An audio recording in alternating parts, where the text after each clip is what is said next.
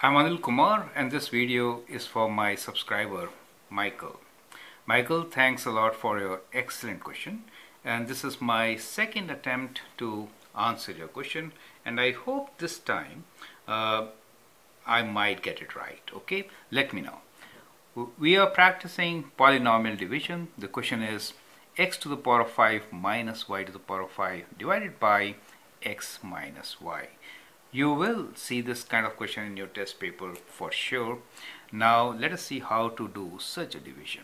So let's write, we'll do long division this time, right? So we'll do long division. Okay, so the divisor is x minus y. Let me write it down here. And the dividend here is x to the power of 5 minus y to the power of 5. Clearly, there are a few terms missing, x to the power of 4, x cube, x square, and x. So we need to introduce them with placeholders, right? So let's start. So we'll have x to the power of 5 plus 0, x to the power of 4. I'm purposely leaving some space here, and we'll see why I left, and then we'll understand why we should use a variable here like y. Okay, so we'll continue. X cube, in general, this is perfectly fine, right? So decreasing powers of x are my placeholders for the time being, right? So that is it. And 0x is also missing. Okay, so we put 0x, and then we have a variable y to the power of 5. Okay, so that is how it is. And now let's start the division process. So the first step, of course, is to take care of two terms, and we'll take two terms. Here we have x to the power of 5, so we have to multiply by x to the power of 4. That goes in quotient. When you multiply, you get x to the power of 5 minus 0, there x to the power of 4 and y, right? So you get x to the power of 4 and y. Oh, now we need to take away. Now, how do we take away from x to the power of 4 this particular term? That is a big question. Now, there is no easy way out unless we make them same like terms, correct? Like terms is this solution, or rather thinking, right? So we are thinking about like terms. I hope that helps. So this term should be a like term, right?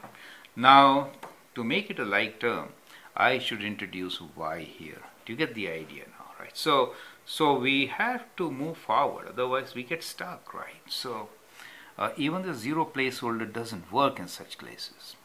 That's the trick, okay? So we'll continue again and see what happens. So when you take away, you get x to the power of 4y, and when you bring down 0x cube, and now of course we have to multiply by x cube, okay? So when I multiply this, what do I get? I get, no, I have to multiply by x cube y because I also have y. Okay, let's multiply. So we get x to the power of 4 y, good, and minus y times y is y squared. So we get x cube y squared. Now again the question is, how do we take away x cube y square from x cube? Same concept. We have to have a like term. So here we should take y square, correct?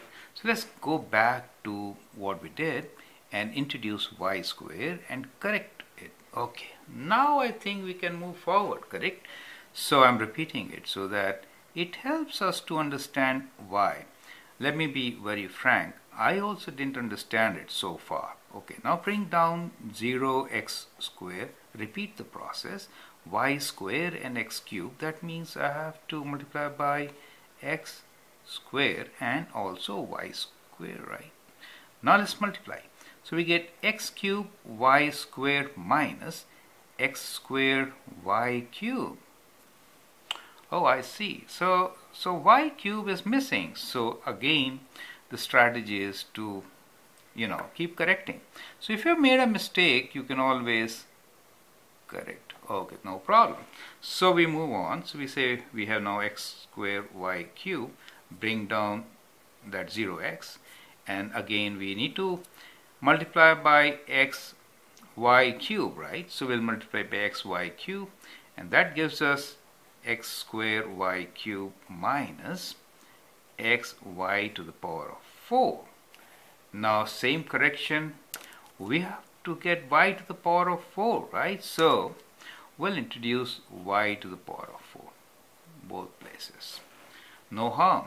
So now we get x y to the power of 4, bring down minus y to the power of 5, and this time we need to multiply by y to the power of 4, right? So let's do plus y to the power of 4. Okay. So we get x y to the power of 4 minus y cube, and finally denominator is 0. So what did you notice here? You notice that we had to introduce these y's also. Since we are dividing by x minus y, what really is happening here, that the degree of x and y, if you combine, remains 5. 4 plus 1, 3 plus 2, 2 plus 3, 1 plus 4, or 5. Degree of x decreases, you see, from 5, 4, 3, 2, 1, 0. Degree of y increases from 0, 1, 2, 3, 4, 5. That is how it is in such cases. So what we do really is that we select placeholders in this fashion so that we don't have to do that rework.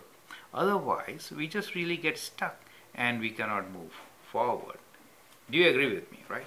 So this time, let me write down this division in factored form, right? So let me write this in factored form.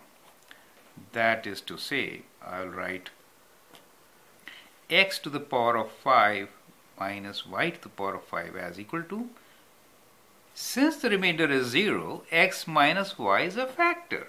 So this is equal to, we'll write here, x minus y times all that, x to the power of 4 plus x cube y plus x square y square plus x y cube plus y to the power of 4. Do you see that? So you can actually now factor difference of these two variables with degree 5. But I hope more important in this video was to understand why do we have placeholders like this when the variable is involved like we have in this situation. And I hope this answers the question. Thank you. Thanks a lot. It's always a good learning experience when you come across questions from your students. I'm really grateful to you. Thanks a lot.